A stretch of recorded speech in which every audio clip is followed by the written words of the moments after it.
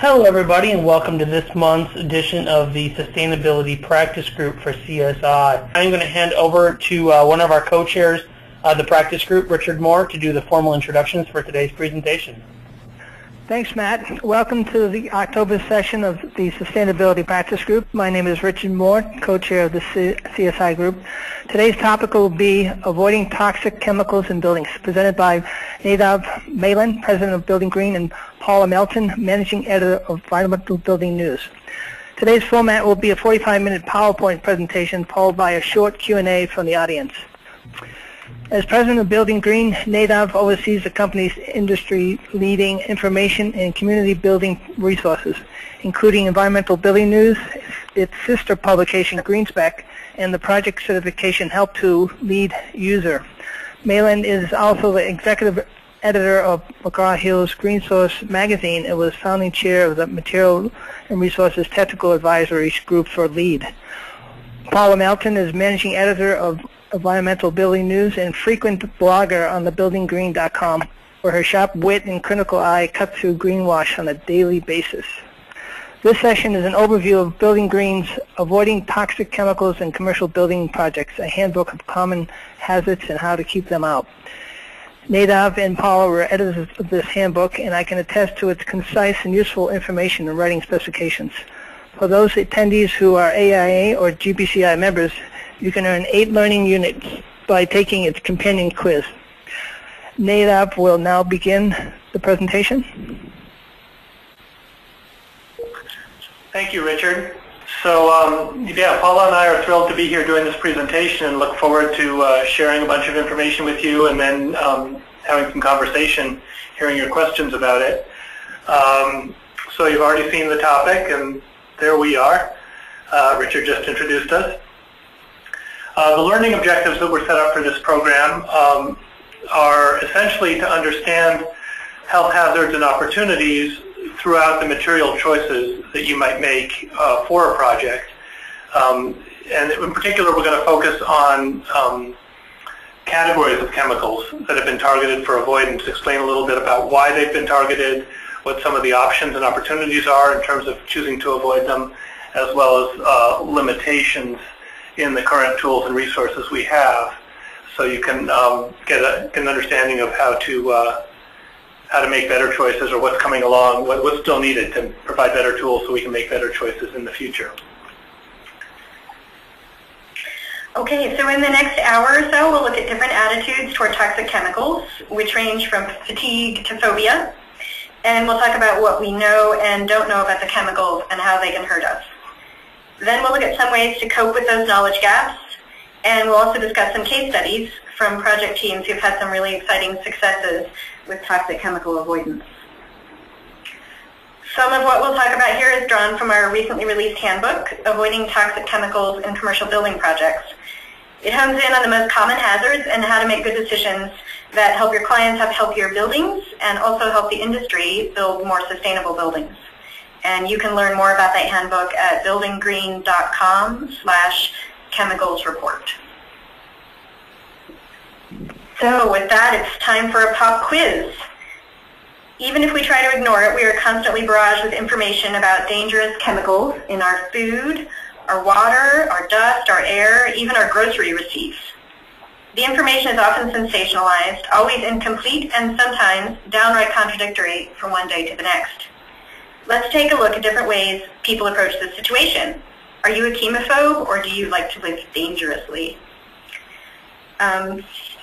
So we're just going to go through some questions, and then we'll talk about your approaches to toxic chemicals later on in the talk. So first, for the quiz. Oh no, you forgot to make a treat for your kid's birthday. The only brand of brownie mix has several ingredients your 5th grader is unable to pronounce. What do you do? A. What's the problem? If we're that bad for you, it would be illegal. B. Buy it, but add add butter instead of margarine because you never eat trans fat. C. Buy it, but leave off the Technicolor icing where most of the chemicals seem to be. Or D. Mix? You kidding? I make them from scratch using eggs and stevia from my own backyard and butter hand churned in organic Montessori schools. Okay, so take note of your answer and then we'll tally them up at the end. Okay, next question. You're planning a new look for your bathroom, but you have a tight budget. Which kind of flooring do you choose? A, vinyl is the cheapest. Fun colors too. B, no way you'll pick vinyl. Oops, but you forgot to look at what was in the adhesive.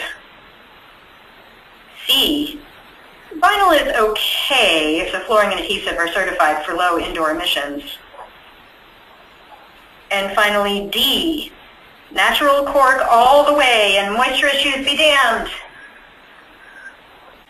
Okay, just write down your letter for that one, and we'll move on to the third and final question. A new study suggests that triclosan, a biocide used in many soaps and other products, is not only an endocrine disruptor, but also inhibits muscle function. How did you react to this news? A, I'll keep using triclosan until the government bans it or my muscles give out altogether. B, eek, I can't decide if I'm more scared of the germs or the chemicals. C, I stopped buying products that have triclosan listed as an ingredient. Or D, I make my own Castile soap out of biodynamic extra virgin olive oil. Okay, so if you know your answer, we'll go on to the next slide and just tally those up and we'll look at them again later. So if you, for every A answer, give yourself 0, for B answer 1 point, and so on. And just keep track of your number for later on. Okay, so meanwhile, we just want to emphasize that there's not one right approach to toxic chemicals in your life. It's a little crazy out there. Every day we learn about something new that's killing us. Our hostile workplace, sleeping pills, the caffeine you took to recover from the sleeping pills, your multivitamins, and that's just to name a few from a quick Google search. It's easy to give up and completely tune it out, or to take the opposite approach and live with constant anxiety. A lot of us do both, or go back and forth between them. There are a lot of reasons for that. For starters, the science itself has serious limits. And in the building industry, we have so many ways of getting partial information that it can be really hard to pick just one. There are a lot of reasons that it's hard to understand the effects of chemicals on our health, and here are just a few of them. First of all, you can't just go around feeding poison to people just to find out what happens. We have to use animals for these experiments, and even if we put ethical issues with that aside, the kind of data that we get from that is imperfect, particularly with chemicals like endocrine disruptors, which even toxicologists don't really understand all that well yet. And then when we do have information about which chemicals make humans sick, it usually comes from really high long-term exposure in an occupational setting where it's a small population of pretty similar people. That kind of exposure, the kind of exposure that gives people diseases like black lung, for example. While that's a solid starting place, as far as data is concerned, it doesn't tell you how much exposure is too much for a different kind of person, like a child, or what other effects the chemical might have at lower doses. So we still have to fall back on animal studies to get more of that data, and it takes time. Okay, also in the earliest days, toxicology mainly studied acute exposure, meaning what kind of sickness might result when you get a whole bunch of something at once. Later, it focused on carcinogens, which typically have an effect due to chronic exposure. But still, it's usually the case that the higher the dose, the more likely you are to get cancer. But we're still learning about other kinds of toxic effects, like from chemicals that don't cause any problems at all in the short term, and some that seem to be more toxic at low doses than they are at higher doses. And finally, studying the interaction of just 2 chemicals in a laboratory is very complex and expensive. We have pretty much no idea what happens when you swim around in a sea of low doses of chemicals day after day over a whole lifetime. Those conditions would be almost impossible to replicate in a lab. That's why in many ways, we are the guinea pigs, particularly with new hazards we don't know much about yet. After this presentation, if you want to dig deeper about toxic chemicals, this book is a great way to educate yourself. You get a very balanced scientific perspective on the media hype about the dangers of chemical exposure, as well as an understanding of how little we know about certain types of chemicals. The book is called Toxicology for Non-Toxicologists by Mark Stelius.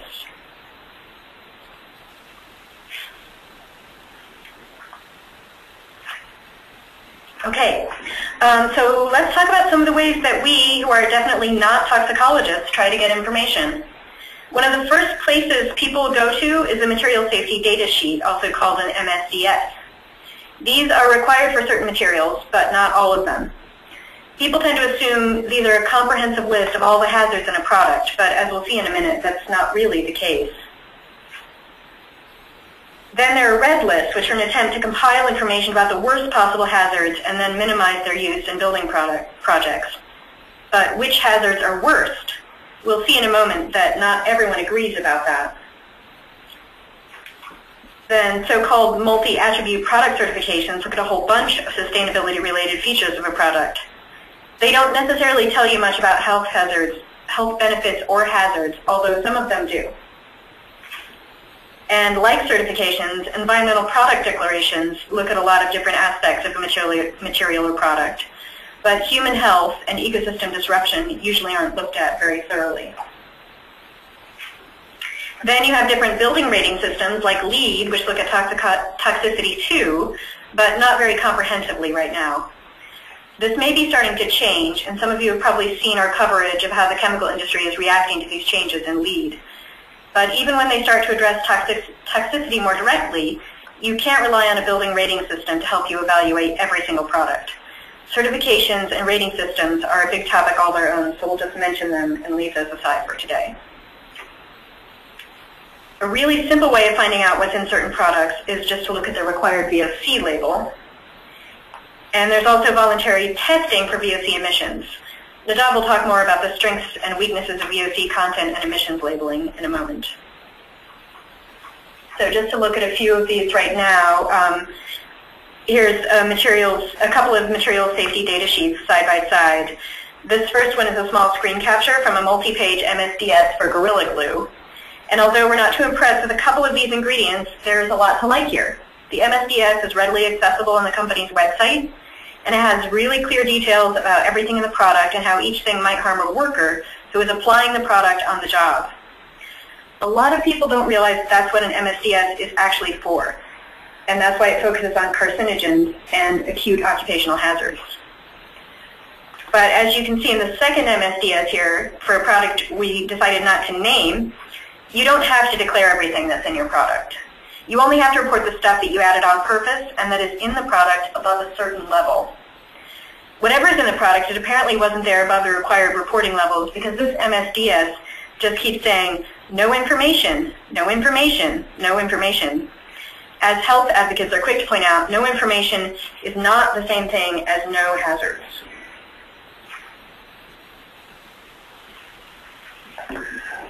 So as Paula mentioned earlier, one of the tools that people rely on a fair amount are red lists.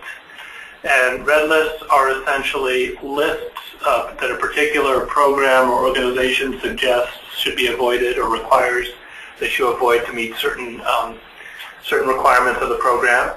This particular one is from the Living Building Challenge, which is a green building certification program from the International Living Future Institute.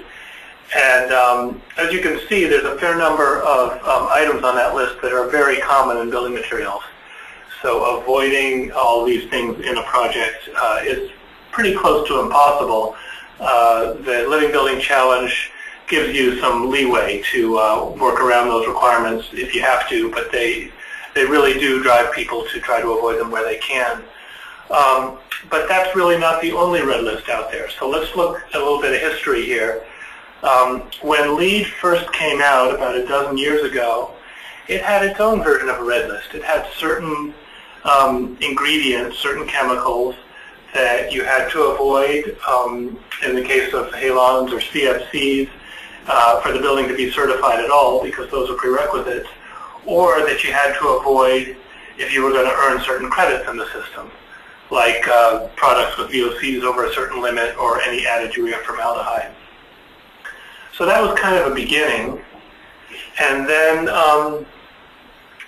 program came along called the Green Guide for Healthcare, which added a whole bunch of other ingredients to a list of products to be avoided, at least to earn certain credits in the system. Starting to get into many more common elements, ingredients that are common in many more building materials. And these are showing up here gradually, so we'll see them all in a minute. Next we have LEAD for Healthcare, which was built on the Green Guide for Healthcare, and but it didn't include everything in the Green Guide for Healthcare and added a few other things that were not. So it's creating its own flavor, its own variant on the Green Guide for Healthcare list.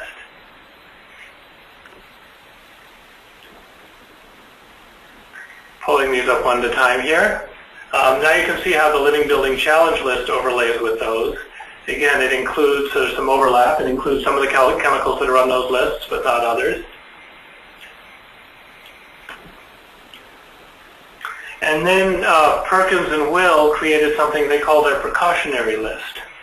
And the precautionary list, again, it includes a lot of materials that are on these other lists, omits a few of them, and adds a few more of its own. So now you've got yet another list to try to keep track of.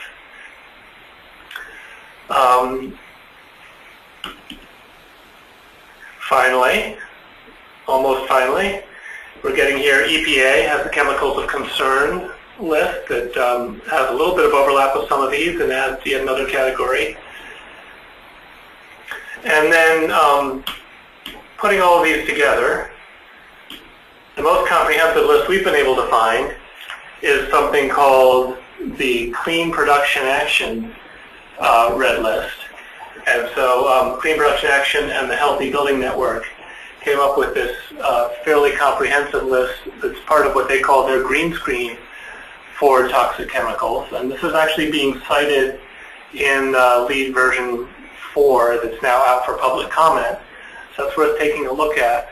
But it's a pretty long list of chemicals. And to be fair, LEAD isn't actually suggesting that you avoid all these chemicals in your building. They're just using this as a benchmark for chemicals that would trigger a reporting requirement if you're going to earn that particular credit. So if anyone tells you, LEED tells you must avoid all these credits to have a LEED building, that's not true.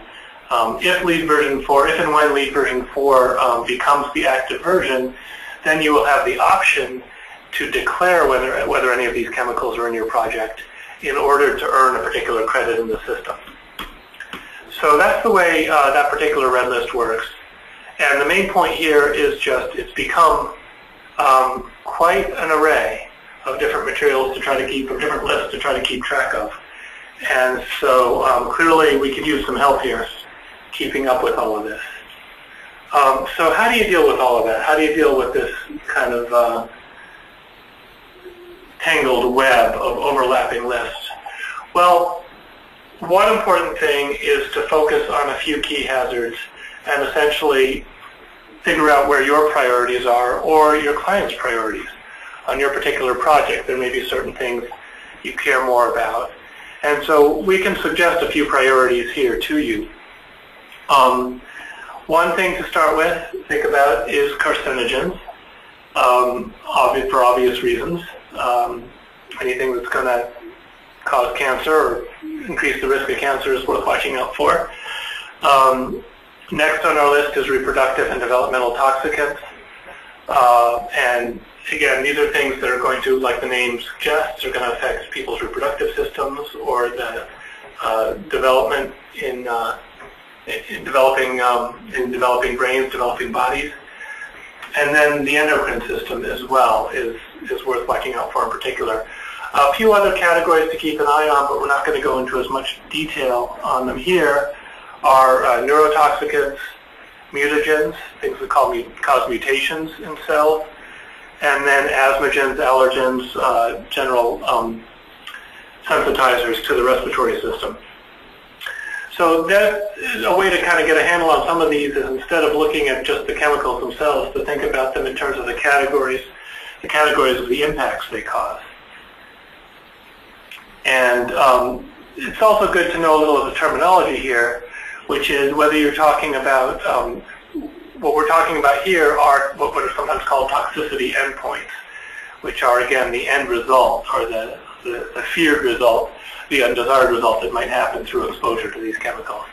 So that's one way of categorizing these, and we're going to go into a little more detail about those first three categories now. Paula? Okay. So first we're going to look at carcinogens, and there are a lot of these in our environment, including in our building materials. And by the way, that photo from the Science Photo Library is actually a lung cancer cell, even though it looks really pretty. So carcinogens are chemicals that cause, promote, or aggravate cancer. And the effect of a carcinogen on an individual person depends on a lot of factors, like the person's susceptibility, how much of the carcinogen actually gets into their system, how it gets in, like whether you breathe it or eat it, and whether exposure is acute, which means it happens just once or maybe a few times in a short period, or chronic, which means that exposure happens consistently over a long period of time. And toxicologists define that usually as 10% of a lifetime, which is about 7 years for humans. And since some animals have long lifetimes, there's also a category called subchronic, which is longer than acute exposure, but is less than 7 years. So most of the time with carcinogens, we're going to be talking about subchronic or chronic exposure. That said, in theory, there is no safe dose of a carcinogen. And we don't really know the smallest amount it might take to cause cancer in a very susceptible person. In practice, though, tiny amounts of carcinogens are all around us in nature and in our food, our water, and our buildings.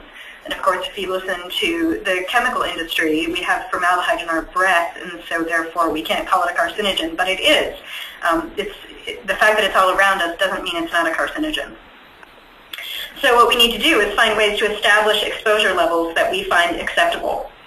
So to do this, toxicologists typically have to extrapolate from animal studies, and because of that, they have to be extremely conservative to protect the most vulnerable people in the general population. These numbers, although they're very, very low, still aren't considered a safe dose. In an ideal world, we would never add carcinogens to building products intentionally. Since that's next to impossible, consumers and project teams find that they have to pay more attention. The design and building process can be used to screen these carcinogens out of certain materials, especially things like furniture, finished materials, and any other products that might lead to exposure for building occupants. One example people don't think too often about is something like duct linings. Those deliver the air that we breathe in our buildings, so it's important to know if there might be carcinogens in them. Okay, so just a few places that some carcinogens and where they're found. Some of these, like I was saying, are 100% natural, like arsenic, but that doesn't mean they're safe, and it doesn't mean we should increase our chance of exposure by specifying them in our buildings. So arsenic is found in pressure-treated wood, and it can actually leach into water from that wood, especially after it's disposed of in landfills. So it's not always just the interior materials that are important.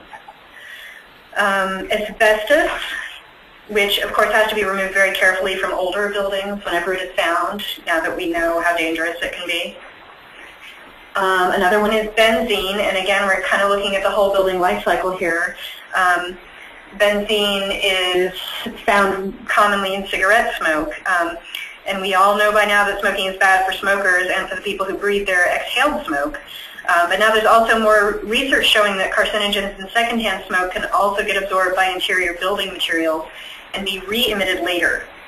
This is called third-hand smoke, and it's another good reason to avoid smoking inside or near any indoor space that's going to be shared with other people. And finally, formaldehyde. And many of these carcinogens that we look at are VOCs that can off-gas from building materials and also from cleaning products. So even if they're so-called natural chemicals like formaldehyde, keeping them out of our indoor air is a high priority. So this is just a small screen capture from our handbook on toxic chemicals, and we'll show a few more of these as we go through. This one has some alternatives to treated wood products that contain arsenic. And I guess we're a little short on time, so I'm going to just go to the next one. So There are also some mainstream alternatives now to formaldehyde-based binders in manufactured wood products. So here's the furniture page just showing good things to spec or not spec for interior furniture products.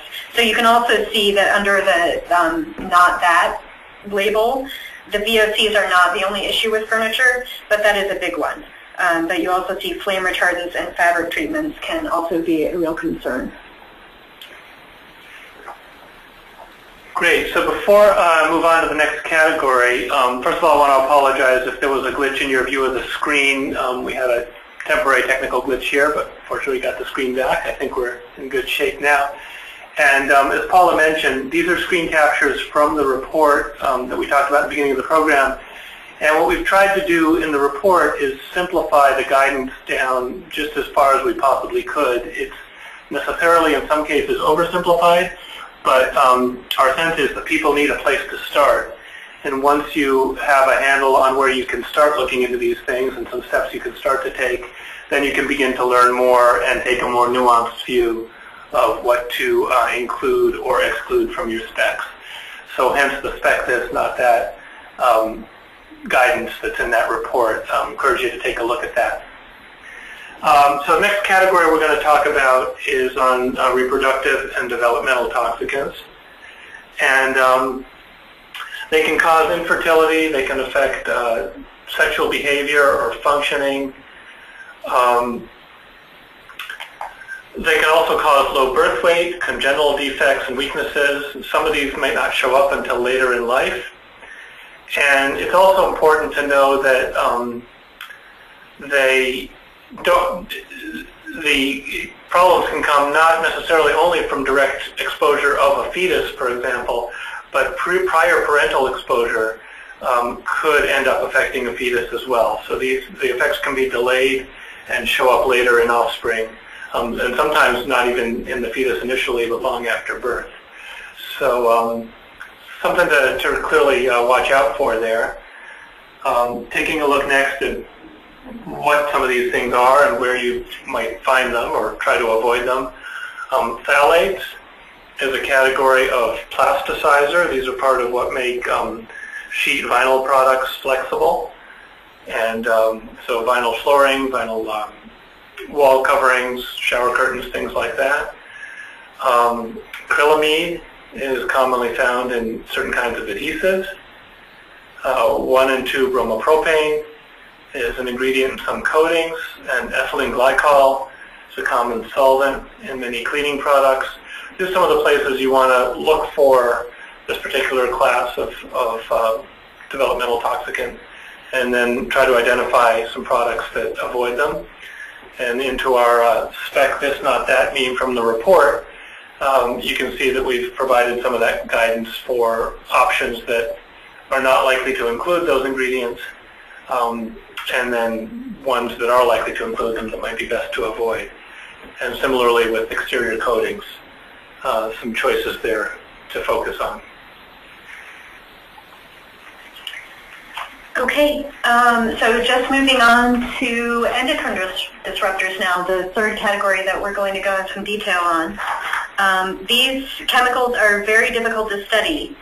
You can get wildly different effects, even among humans, depending on age, sex, and susceptibility. So trying to learn how they might affect us by studying animals is even trickier than trying to study carcinogens using animal studies. But there are other challenges as well. Some endocrine disruptors are chemically similar to natural hormones, and they can keep our endocrine system from getting the right signals from our own hormones. They can disrupt just about every system of the body, not just reproduction.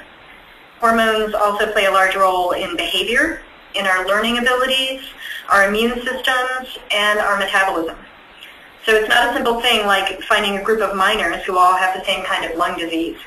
Figuring out what causes these sometimes subtle changes can be extremely difficult to track. Some people think that endocrine disruptors may be part of what's behind the obesity epidemic and the recent increases worldwide in type 2 diabetes. One piece of evidence for this is that the epidemic is affecting not just humans, but also pets and laboratory animals who have not been intentionally exposed. One unique thing about endocrine disruptors, which toxicologists are really just starting to learn more about, is that they may be more dangerous at very low doses. Our endocrine systems are designed to respond to very slight biochemical changes. It could make regulating these chemicals very, very difficult. The good news is that when certain endocrine disruptors have been banned, like the pesticide DDT, for example, the amount that is carried in our bodies and the environment does eventually decrease. So just a quick look at some places endocrine disruptors are found. Of course, we find them in our food, but also we'll find them in phthalates, just like the reproductive toxins that we were talking about before. And also epoxy. One of the reasons that we do find BPA in our food supply is that, especially in canned food, is that those cans are lined with epoxy. The reason, let's see. So it's there to keep us from getting botulism, basically. But it's one of those cases where choosing between health and safety can be a real problem. But we also find BPA in a lot of adhesives and sealants and in resins like polycarbonate. So most of us are familiar with the two-part epoxy tubes, like the ones in the picture. And one of those tubes is basically just filled with BPA. So you can absorb BPA right through your skin from cash register receipts and from recycled paper that is made with those receipts. Another endocrine disruptor is PCBs, which you can still find in older buildings.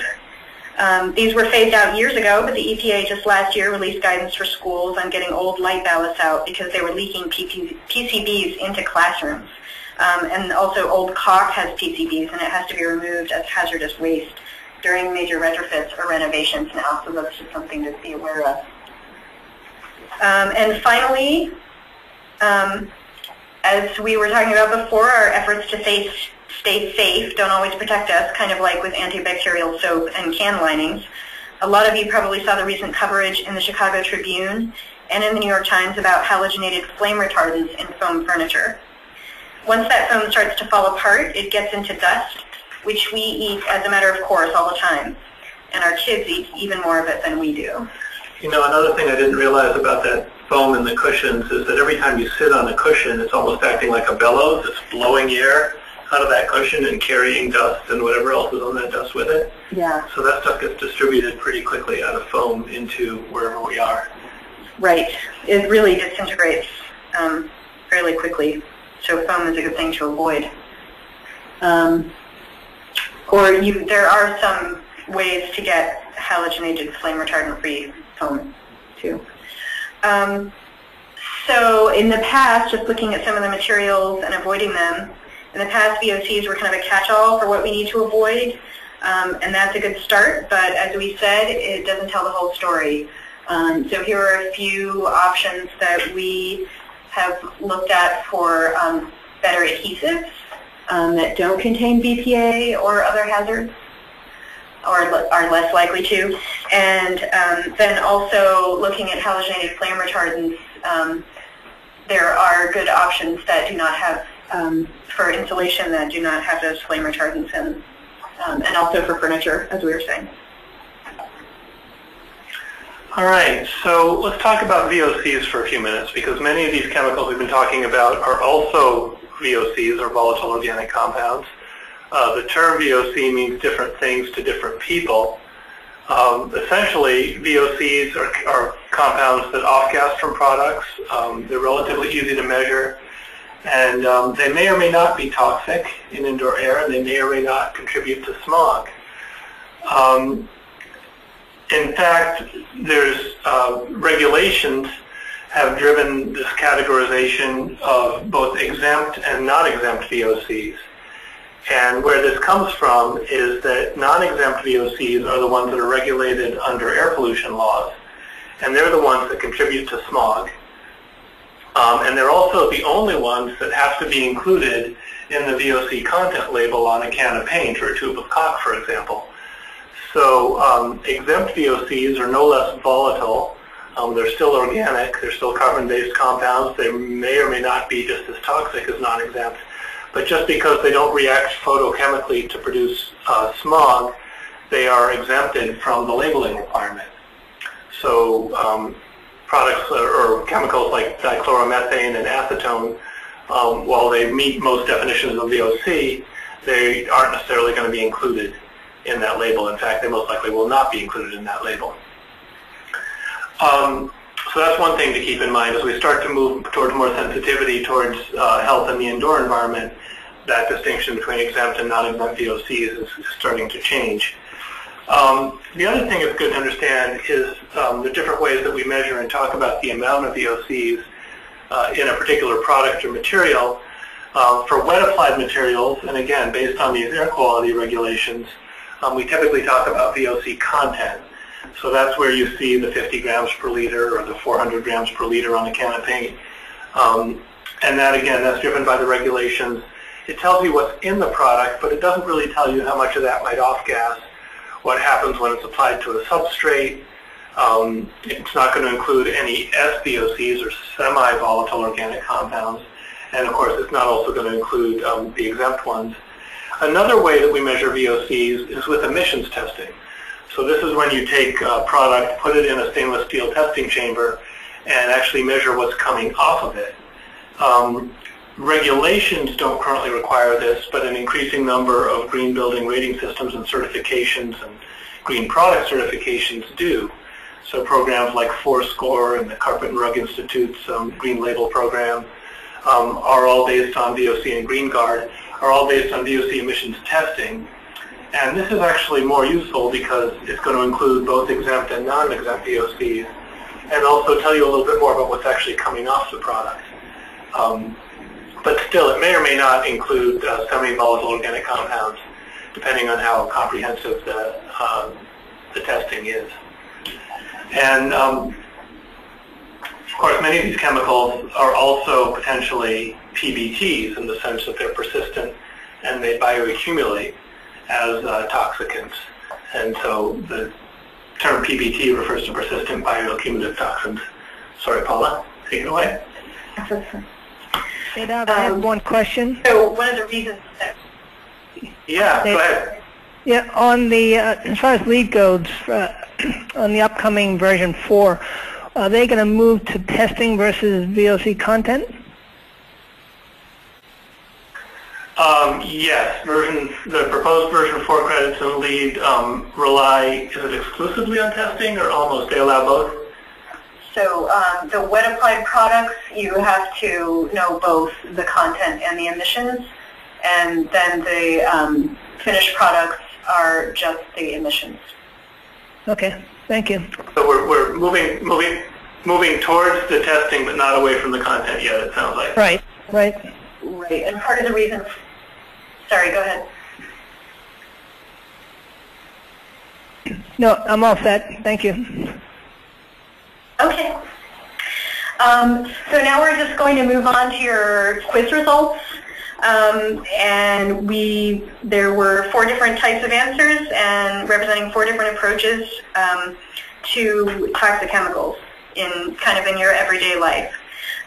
So to see which category you're in, just tally your scores from earlier in the talk. And remember, it was 0 points for an A answer, 1 point for a B answer, etc. So if you got a 0, you're in the category we're calling Carpe Chemicalum. In other words, seize the chemical. Your motto is the Twitter hashtag YOLO, which stands for You Only Live Once.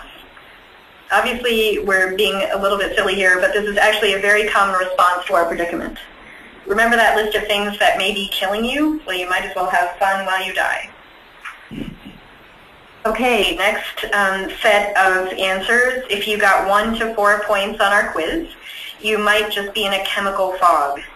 In your work, you might adopt a red list with a few chemicals on it and then ignore the rest just to stay sane. Sure, some of your decisions might seem a little random or irrational, but the situation you're trying to deal with doesn't exactly make sense either. The next category is practical makes perfect. If you gave yourself 5 to 7 points, you're trying to make the most of what you've got, even though it's not much.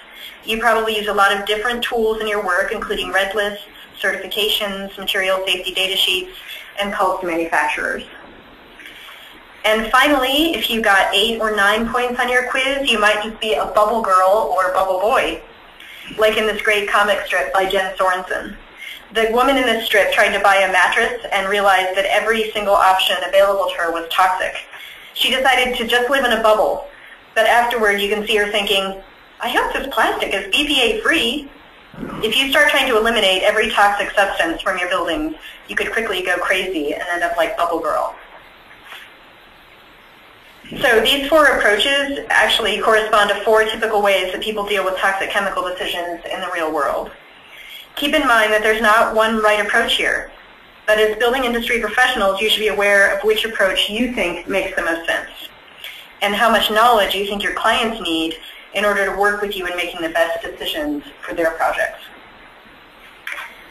So the first approach is simply to wait. You didn't sign up to be chief toxicologist, and some people get really overwhelmed and just decide to wait for regulations to deal with all these issues. The second approach is red list, which can be super useful, but as Nadav showed us earlier, picking your red list can be difficult. Still, you really can eliminate a lot of risk just by keeping a handful of chemicals out of your projects. Third are certifications, which are certainly handy, but they also have their limitations. So if you're going to use them, make sure you understand what they do and don't tell you about a product. Is this a good place to plug the report we've done on green product certifications as well? Help you understand that? Yes, that's a good point. Right. Yeah, because, I mean, a lot of what we do is just looking at the way people are selling their products and whether it's an accurate way of selling them. And the FTC just came out with its new green guides as well, you know, talking about making general environmental claims or health claims. You need to, it's still an imperfect system, so you still need to be aware of exactly what it is that that label is telling you. And then the final choice is total avoidance of all toxic chemicals, which is a great goal, but it's one that could drive you absolutely crazy if you tried it. You'll find that even sticks and mud have VOCs and PVPs in them. So there is a less drastic approach than total avoidance that does attempt to balance all 4 of these approaches. The so-called precautionary approach says that preliminary evidence that chemicals might be toxic is something that we ought to respond to, but it's not actually an attempt at total avoidance, though it is sometimes interpreted that way. The basic idea is this: if there's evidence that a chemical might have really serious consequences for human health, even if we don't have all the details and statistics on the books yet, it's best to look for an alternative that is safer.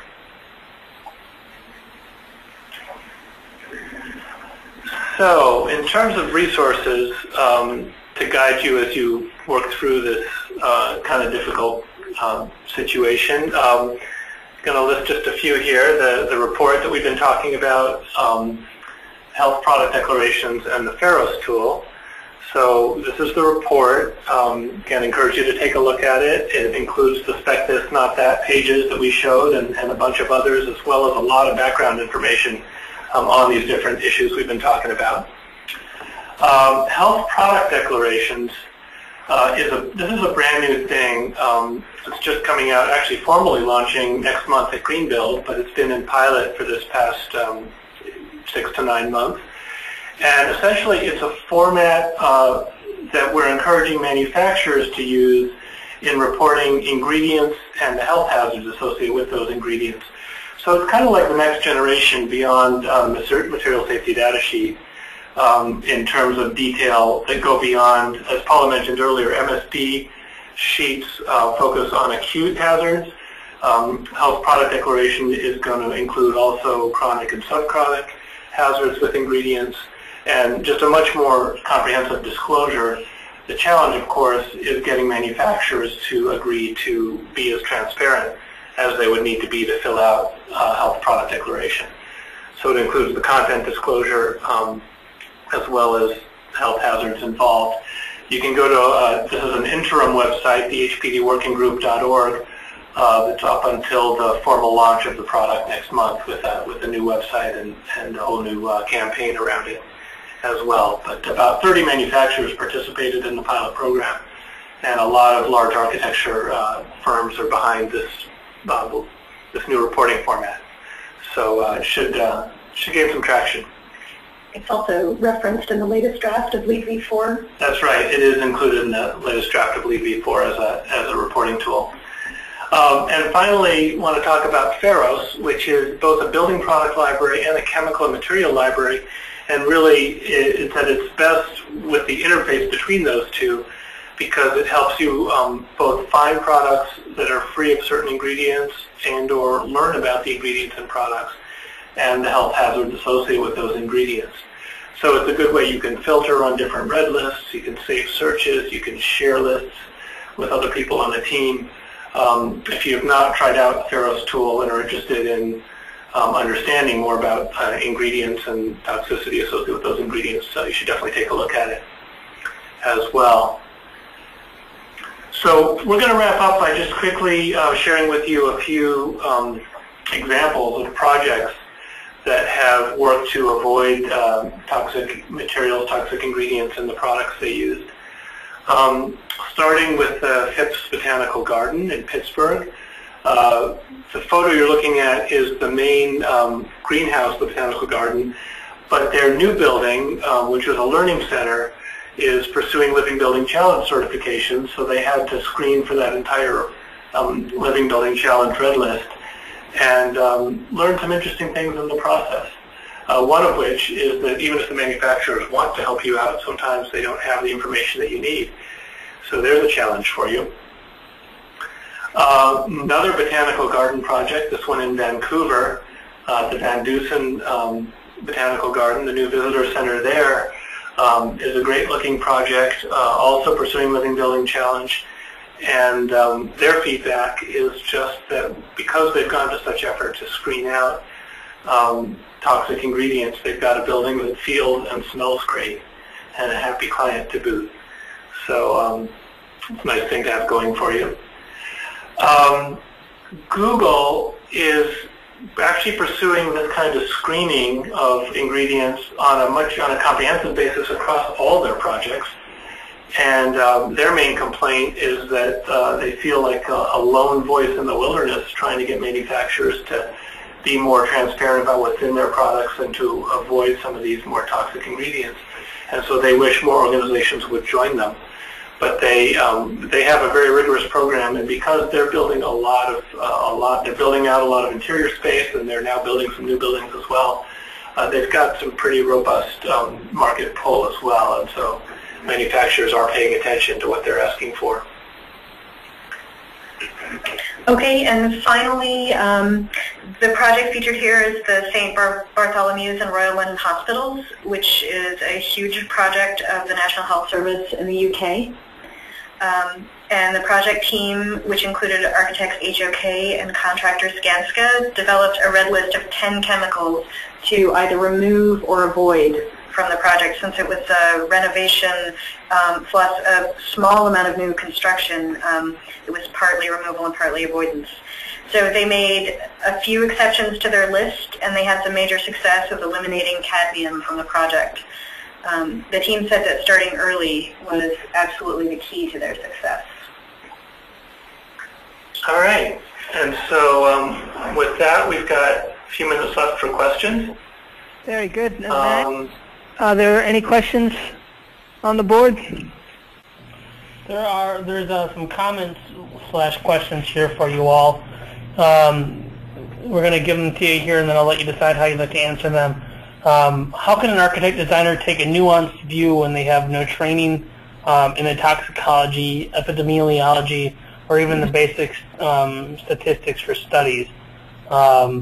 Indicating here that without having a real knowledge of the chemistry or science, at odds about the carcinogens, endocrines, disruptors, and etc., how do we determine how these lists are being objectively made, knowing that for the most part they have a skill set in construction and design as opposed to science and medical behavior? And then just a point on that, indicating that both Pharos and HBN are also not scientific organizations, and where the concern is how do we know the medical and science behind some of these lists and production of standards that are being developed? Wow, what a great question. So the first thing I would say is, and this is the hardest thing I think for a lot of us to kind of come to terms with, is there's really no absolute right answer. If you've studied the natural world or kind of anything in any depth, one of the things I've discovered is that the closer you look, the more complicated things are. And so, and certainly it's true in science, there really is never a conclusive final answer. Even the laws of physics are really just our best current working hypothesis until we get a better one, right? So we really are constantly, what we're faced with is kind of making the best choices we can with the available information.